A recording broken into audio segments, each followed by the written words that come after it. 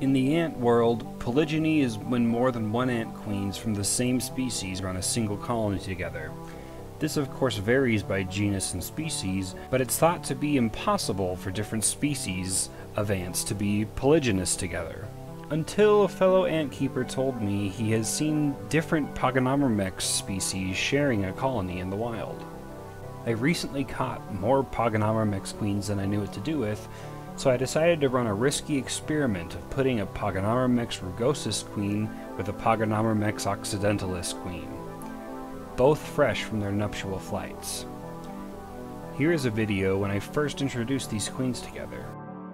I held my breath as they first met, and things were tense as they were obviously uncomfortable with each other's presence and tried to escape.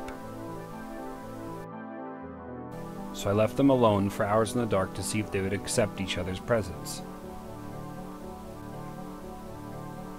Here's video of me using a red light, which they cannot see, in the dark, as to not bother them, to spy on them.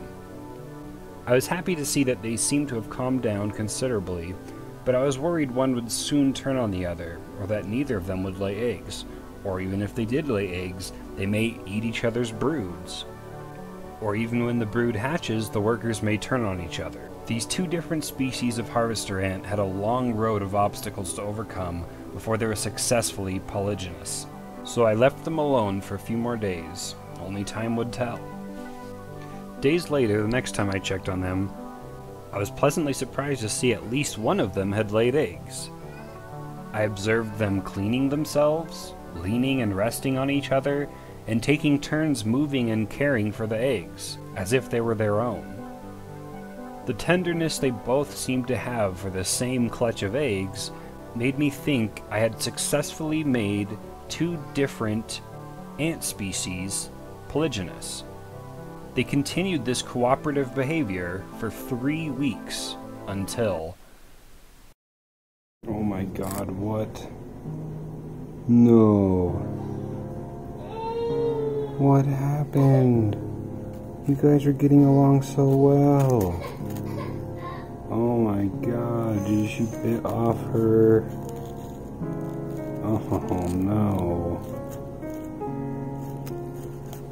I was sad at the seemingly sudden betrayal and put the rugosus out of her misery. If one queen was going to kill the other, I thought it would be the larger rugosus to kill the occidentalis. Maybe the occidentalis was intimidated by the rugosus. Maybe the eggs were from the occidentalis and she thought she was protecting them. But maybe some of these eggs are actually from the rugosus.